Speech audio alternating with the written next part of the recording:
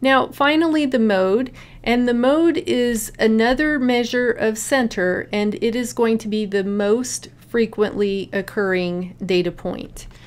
And to find the mode, you will want your data values ordered again, least to greatest, and then you find the data value or values, sometimes you have more than one, that occur the most frequently. So if you find a 3 in your data set 4 times and you find a 4 in your data set 4 times, you have 2 modes, 3 and a 4. We list them both and just put a comma between them in Hawks. All right, find the mode for each data set.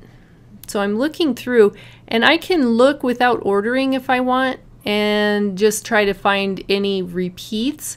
And it looks like I have 13 twice, but I want to see if any of the other numbers occur more than once, and they don't. So 13 is the mode for this first one, and this is the number of times kids needed help on their homework each night.